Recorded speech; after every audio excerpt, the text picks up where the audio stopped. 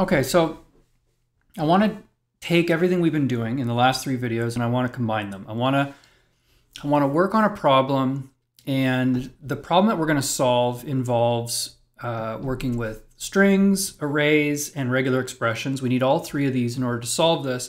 And so I think it's a valuable exercise because it lets us check on the, what's the boundary between where I need a string or an array or some other construct in order to solve my problem. So what we have here is we have a program that we have to write. So we have a piece of data that looks like this. And the data is in a format known as comma-separated values. So CSV files are text files where you have tabular data, they're like databases almost. You have a row of data, another row of data, another row of data, and inside this you have values that are separated by commas, and you can see what this looks like here. So we have sort of a loose CSV style string here. And what I want to do is I want to go through and work on this code. The link to the code is here, exercise.js, and the file is sort of a beginning file is here. And I've got the code in my editor here, and I'm gonna work my way through trying to solve this. If I were currently to run this code, it just prints out the raw string. And so I need to work on solving these different problems. So let's try it out. Let's just work through this and see how we do. There's a solution, or one possible solution, that's posted if you want to take a look at that and see, when you're done, compare it, and we'll probably do a slightly different solution right now as we get talking about it. Okay, so the first problem that we run into is we need to split the string. Let's just get the string here. So here's our string. Split the string into an array of separate rows. So that is, we want an array with rows separated by the newline character. And for bonus, how could we deal with data that includes Unix line endings as well as CRLF style Windows line endings? Okay, so we need to take this string and split it up. So step 1 is going to be we're going to break the string, the CSV, into lines or into rows. Let's say rows. All right, so when you're doing something like this, we know from previous weeks that what we want to do is we want to try and think about problems as a series of small functions. So what I want to do here is I really need to write a function that says something like let rows equals split into rows CSV. I want a function that takes my data and I want to split it into a series of rows. So let's do that. Let's write a function. Function split into rows takes a string, and it's going to break that string up into rows. So it says split the array on new line characters, but if you can, deal with both Unix and new line characters. Okay, so here what we could do is we could say that we want to take this string, and we know we want to split that string. We want to call split. Split takes either a string or a regular expression. So in this case, I think because we want to support both Unix and Windows style line endings, we probably want to do this with a regular expression. So I'm going to define a regular expression here. So we know that we may have a new line character, and we also know that we may have a line feed character. So this line feed character is optional. From our discussions on regular expressions, we said that if we want to make a character optional, we put a question mark in front of it like that. And so we want to take this value and we want to return it back again. So pass in S, a string, split it on the new lines, Windows style or Unix style new lines, and then return that back again. And so then we have rows here. So let's change our function. Let's make our function return rows, and we'll see how it runs. So if I run my program now, you'll see that previously I was getting back the whole string, but now I'm getting an array of lines. I'm getting an array of lines, and so each one of these lines inside of the CSV string has been broken up into a set of rows. Okay, so that's good. Step 1, break it into a list of rows.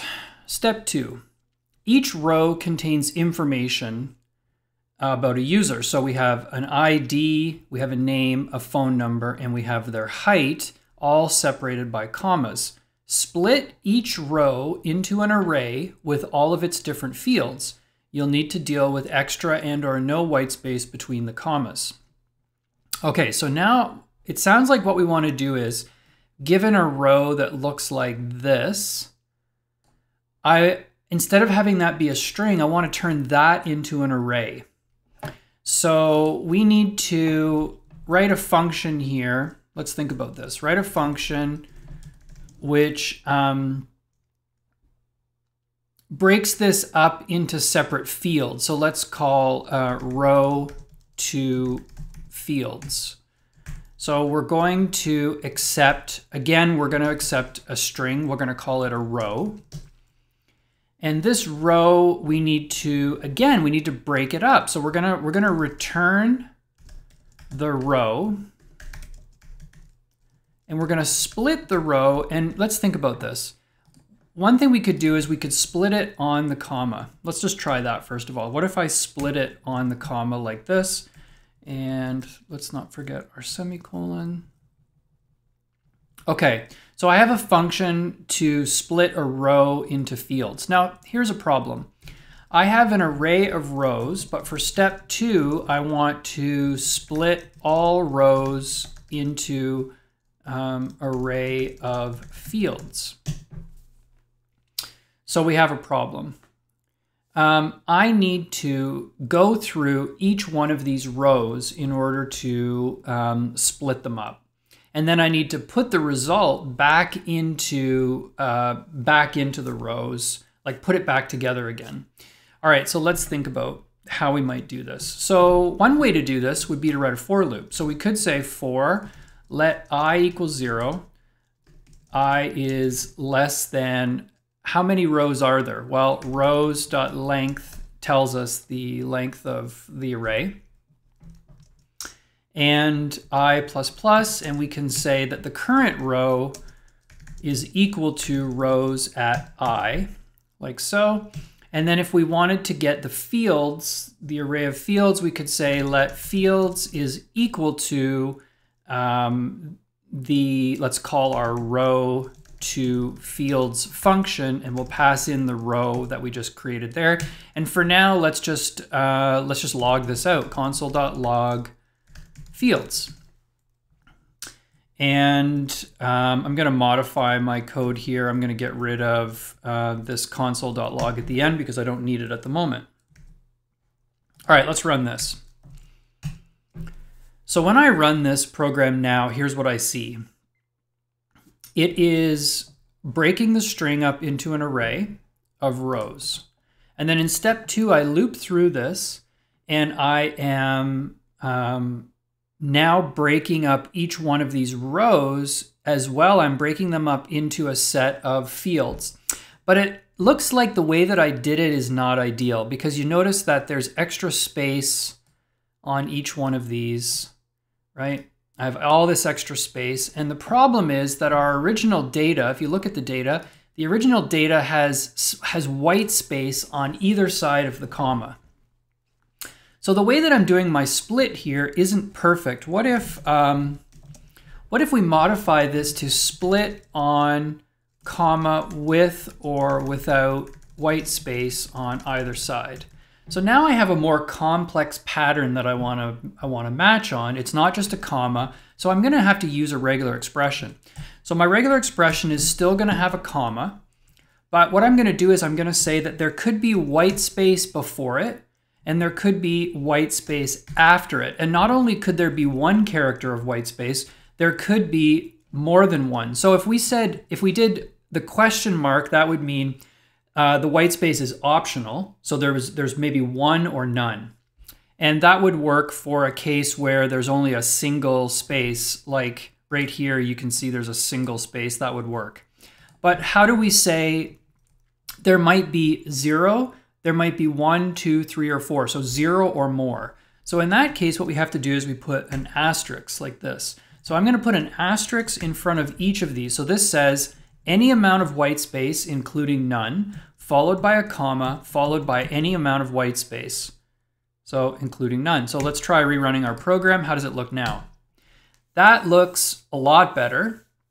Now we've got all of these things broken up into individual fields inside of rows. Okay, now I need to deal with the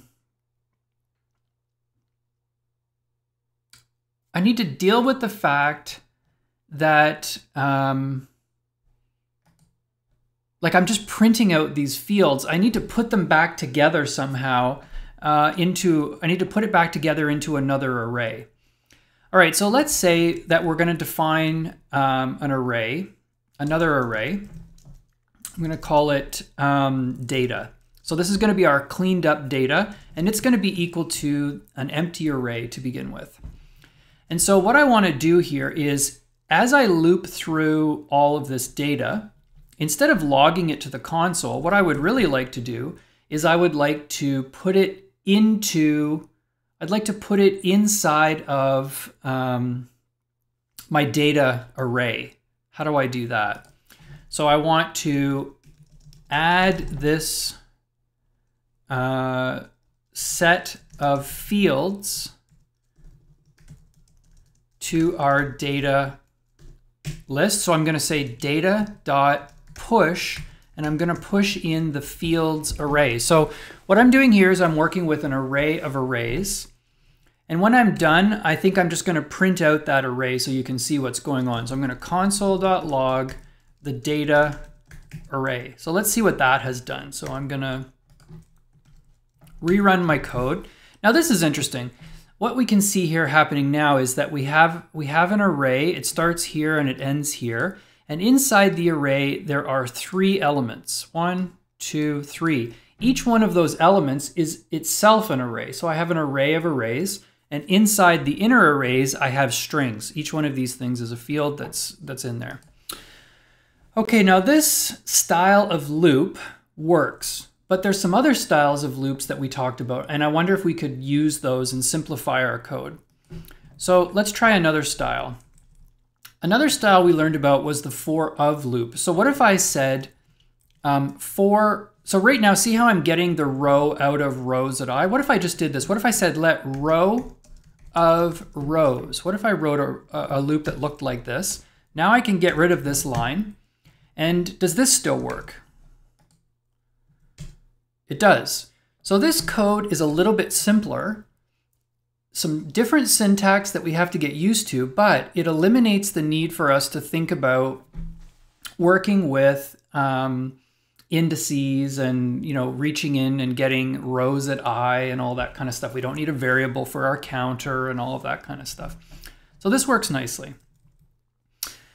Now there's actually one other way we talked about doing this, and that is using some of the special features that we have inside of the array class. So we said that the array class has a whole bunch of methods that let us call functions on each element in array. So one of the ones we talked about was mapping. So we said that when you do rows.map, rows.map is a function which takes a function, and the function will receive a single item, and then what you need to do is you need to decide how to transform the data that you're passed. So what this says is it says loop through all of the elements in rows, pass each one of them one by one to this function, and then in here we need to transform it. So what I'm going to do is I'm going to copy this line right here. I'm going to put the line right here, and instead of putting it in a variable, I'm just going to return row to fields.row. And this style of function, it's very short. And so what a lot of people do is they use that arrow notation that we've talked about. So if I were to get rid of the function keyword and instead put in an arrow, a fat arrow here, and then since I'm only returning this value, I could just get rid of the return and the body, and I could do the following. So I could do in one line what we just did here in 2. Now I can get rid of this. And now I have a single line that says, take the rows array, map the following function onto each element in the array, and convert each row to a set of fields. And that would be data. So does that work?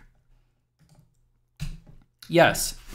So I want to emphasize here that it is 100% fine for you to write your code like this. If you want to write your code using loop notation, you can. And if you want to write your code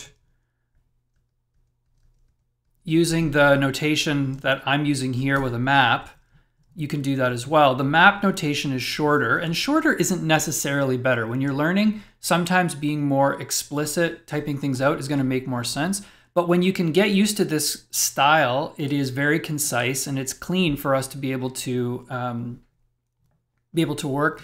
It's actually possible for me to shorten this down even more, because what have I done here? I have a row which gets passed to a function that accepts a row. So it's actually possible for me to shorten this down to just this.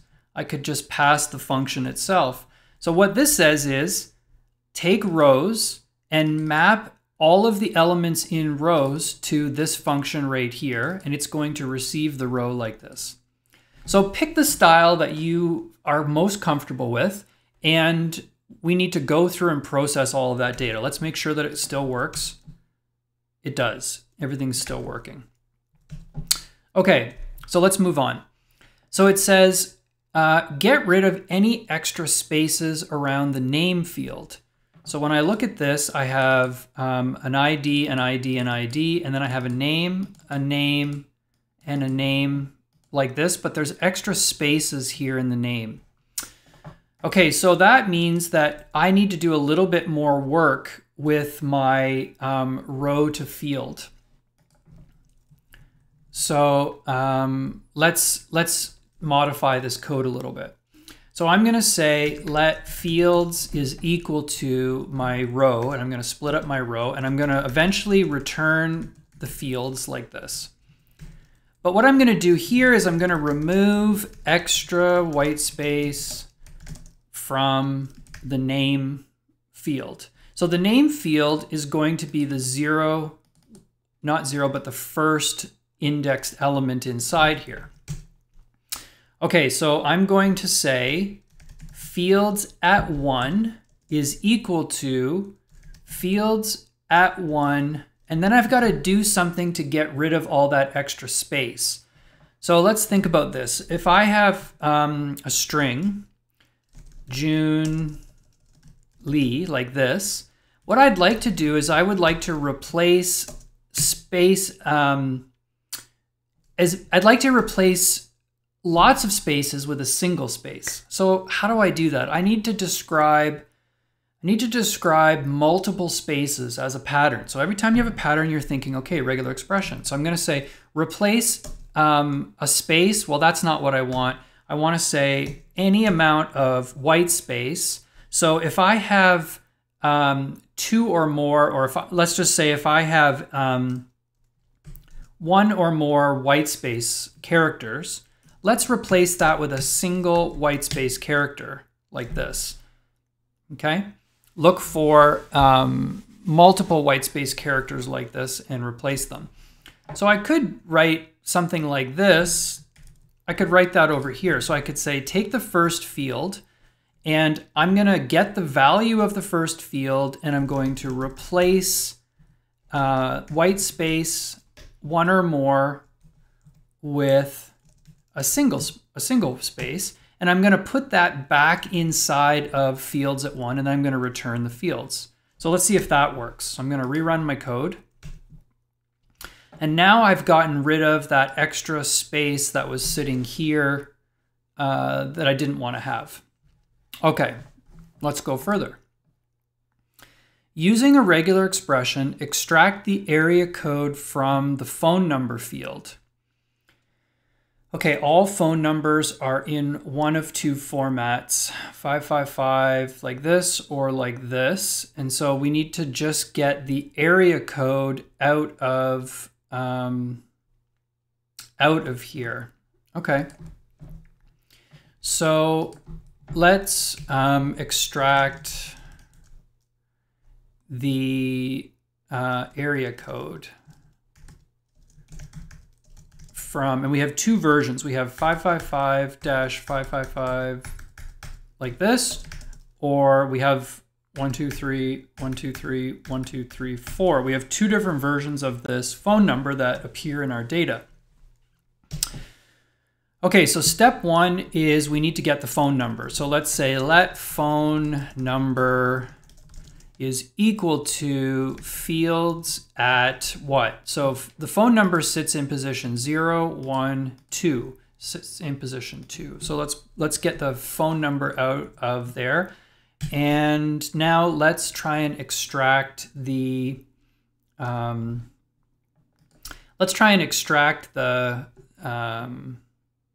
value from it. Okay, so we need to write a regular expression here for matching a phone number. So I need to take the phone number and I need to match on a regular expression. So the regular expression we're going to do is, first of all, we need 3 digits. So we can say a digit is /d, and we know that we have 3 of them. And then the next thing that comes is either a dash or no dash. So we could do that by saying there's a dash, however, the dash is optional. So it may or may not be there, okay? And then we have another 3 numbers, followed by a dash, which may or may not be there, followed by another 3 numbers, and there are 4 of these. So that regular expression looks pretty good. However, I need to capture the first 3 numbers here. The first 3 numbers, I need to get a hold of them in my match. So what I'm going to do is I'm going to wrap that first part of my regular expression from here to the end of the 3rd number in parentheses like this. Okay, and let me show you how this would work. So if I had a phone number, 555-555-1234, and I said dot match, and I wrote a match that was D3 followed by a dash that's optional, D3 followed by a dash that's optional, followed by D4. So that's what it matches. If I say, does this match? It says yes, it matches this, and there aren't any capture groups. Now, if I were to wrap this with brackets, like so, if I do the match now, you'll see that what it does is it matches the whole string first, but then the second argument that I get is the first capture group. If I were to define multiple capture groups, so let's say, for example, I wanted the area code, and let's say I also wanted to capture the final part of the number, I could do 2 capture groups. If I did this, you'll notice that now the first one matches the whole string, the next one is the first capture group, and the next one after that is my next capture group like this. So you can define as many capture groups as you want inside of your string. All right, so what we need to do is we need to say let matches equals, I need to capture this value. Now, one of the things about doing a match is that it might not match. So it's only going to be worth doing this if matches is not null. So if I were to do this, and it didn't match, I would get back null. So let's say if matches exists, if it's truthy, then what I want to do is I want to say that I want to overwrite the value at fields 2. So I want to say fields at 2 used to be the phone number, but what I want to do now is I want to turn that into matches at 0, 1, at position 1. Matches at 1 is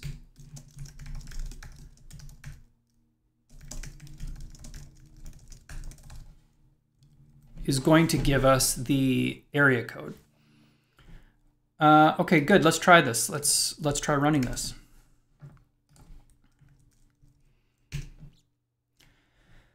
Perfect. So now we have the ID, the name. The name has been cleaned up. We have the area code 555-555-532, and we've thrown away the rest of the phone number, which is what our current program logic wants us to do. Okay, so let's keep going. We need to, let's see here. Check if the height field has centimeters at the end. So we can see here that some people's height is in inches and some people's height is in centimeters. Sometimes there's a space in front of centimeters and sometimes there isn't. When you're writing a program that uses data that's been written by humans, you're going to find all kinds of variation in the data. The data often has to be cleaned up. So it's really common to write programs like this, which will process data and they will just clean things up and normalize the data, make all the data look the same so you can do analysis on it. So it says, check if the height has a centimeter at the end. If it does, strip that out and convert the number to inches, and then turn that into a string in the form XX inches. For example, if I have 152 centimeters, you should turn that into 59 inches. Okay, interesting. So we want to normalize all of the heights into inches rather than centimeters. So let's do that. So you'll notice that my rows to field function is starting to get pretty big, and I'm about to add more here. So sometimes what you're going to want to do is you're going to want to turn this into start making these things into separate functions. So what would it look like if I started to make these things into functions? Okay, so remove extra white space from a name. If I turned that into a function, I could write a function called remove extra white space, takes s, and let's take this code here, copy and paste it up here. And so what I'm going to do is I'm going to return s.replace. I'm going to get rid of the extra white space, which means that I could write this. I could say fields at 1 equals remove extra white space fields at 1. The advantage of doing this is that it helps my code to become easier to understand. Let's do the same thing down here. So I'm going to say, I'm going to copy this code here, and I'm going to write another function extract area code. And extract area code takes a phone number. And what does it do? So we already have the phone number passed to us. It looks for matches on the phone number. If there is a match, then I want to, instead of storing it, I'm going to return it. I'm going to return the area code. And if there isn't a match, then I think I'm just going to return the phone number as is, because I don't know, if I can't extract an area code, then there's a problem with the data. I'm just going to leave it as it is. So down here, we can rewrite this code here, and it can be much simpler. So we can say fields at 2 is equal to extract area code from fields at 2, like so.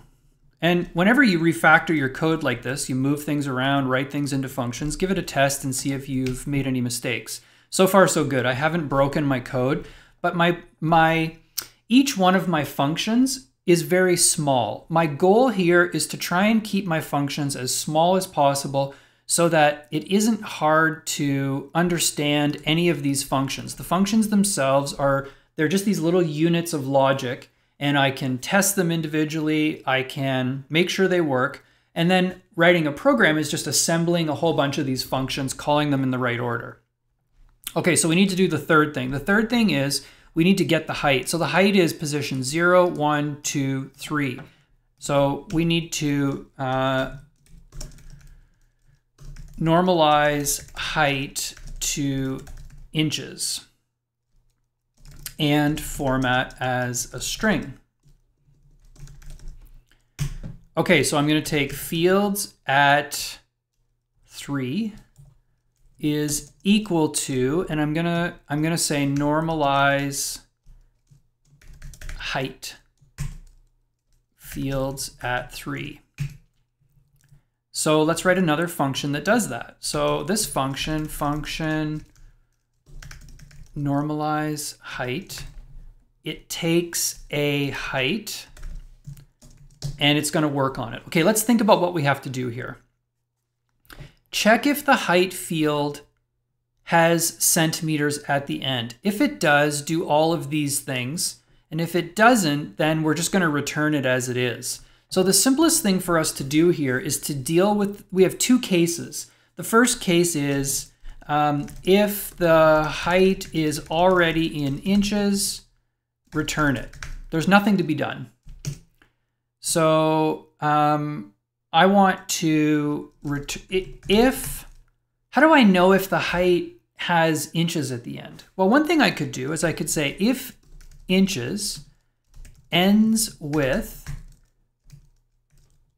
if height, if it ends with inches, then there's nothing we have to do. We can just return the height as it is. So that's a nice little thing to do. We could have done that with a regular expression. If we did it with a regular expression, how do you specify that something ends with this? So we could have said, we could have wrote a regular expression that looks like this, inches, and we could say put inches at the end of the string like that, and then we could test the height. Now personally, I don't think this reads as nicely as if we say height.ends with inches. This one reads like English. It's just very clear what it does. If the height ends with inches, then we're going to return the height as it is. Okay. If the height doesn't end in inches, so if the height ends in centimeters, then we need to process it. So what are we going to do here? It says, first of all, if it does, strip out the inches part and then turn it into a string of the form xxx inches. So what I need to do is I need to get this number 149, 138 out of this string. And actually, we can do that with some of the functions we learned before. If I have a string like 138 centimeters, if I run this through parse float, you'll see that it returns the number and it gets rid of the trailing part. If I had a space there, would it work?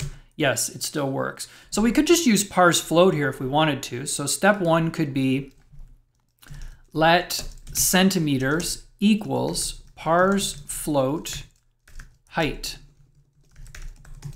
So now we have get the height in centimeters as a number. Now we have that number here. And what we need to do now is we need to convert this value to a height in inches. So we could say we want to do let height in inches is going to be equal to, so we need to take the height in centimeters and multiply it by 0.39. And that will give us a number. That'll give us the number of inches, basically. So I'm just gonna say inches. So inches, the value in centimeters is this, the value in inches is this. Okay, what I need to do now is I need to return a string that looks like this. I need something that's like xx inches, like that.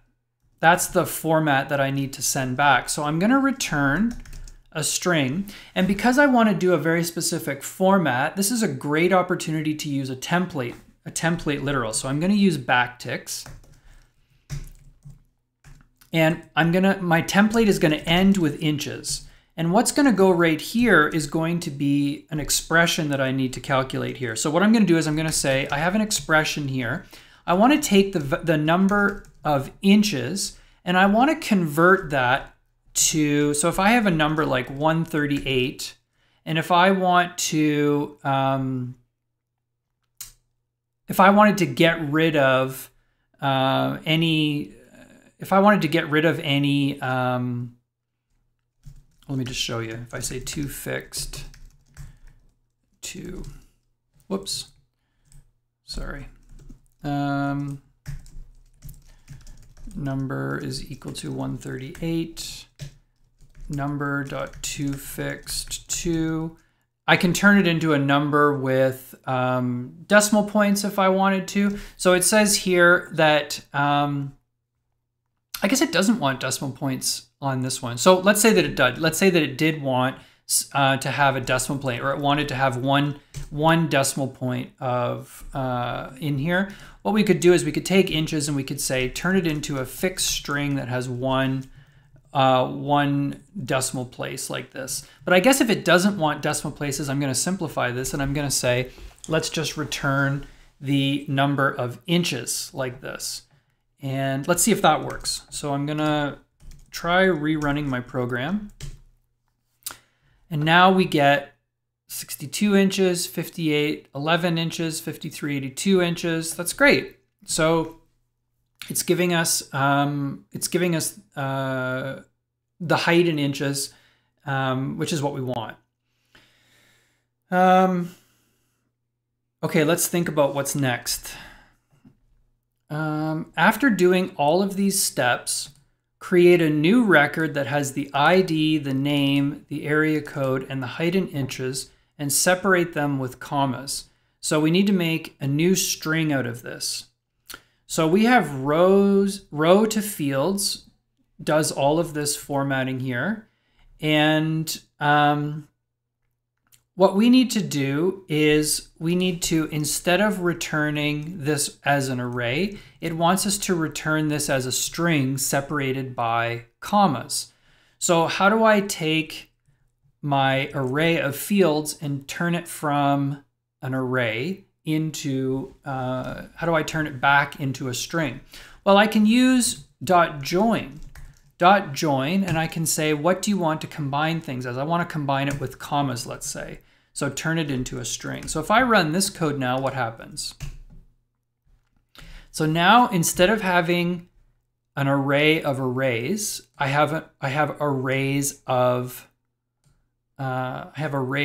strings, and the strings have been reformatted and normalized into the values that they want. So that's perfect. Okay, now it says take all of these rows and combine them back into a CSV formatted string separated by new line characters. So instead of having an array of strings, it wants me to make one string out of it separated by these new line characters. So down here, I'm getting my data. And what I'm going to do is I'm going to return my data, and I'm going to join my data back together, and I'm going to use new line characters like so. So I'm going to, let me just change this to let processed equals this, console.log. I'm going to print out two things, CSV data and processed. So I'm going to show you both versions of the data. So let's rerun this. Let me do it on 2 lines. It might be more obvious.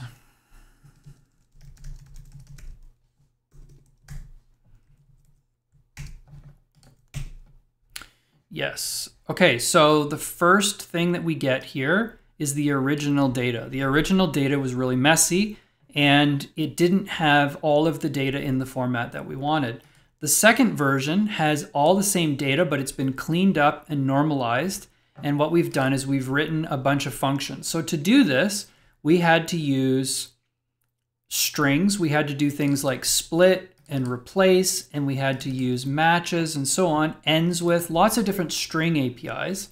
We also needed to do things with arrays. So we're accessing elements inside of an array.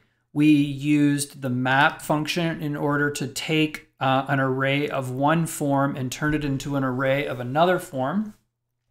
And we use regular expressions. Regular expressions let us do lots of things like replacing the spaces, splitting on new line characters, and so on. So I wanted to finish with this because this is a great example of the kinds of programs that you'll have to write, where you're just going to take data in one format and you're going to modify it and output it in some other format in order to put it in a database, or in order to use it on a web page, or in order to use it with a web server or whatever. So if you want to practice this, you can try this yourself, and I've got a solution in here that you can look at. There's different ways to solve this problem. I mean, you could write it in a slightly different way. I think my solution in here is slightly different than what I did over here too. I'll post both versions of the code so you can have a look at them. And play with this stuff. There's lots of exercises this week too that you can try out for just getting a sense of working with strings, arrays, and regular expressions, which you're going to use tons and tons and tons in your JavaScript work.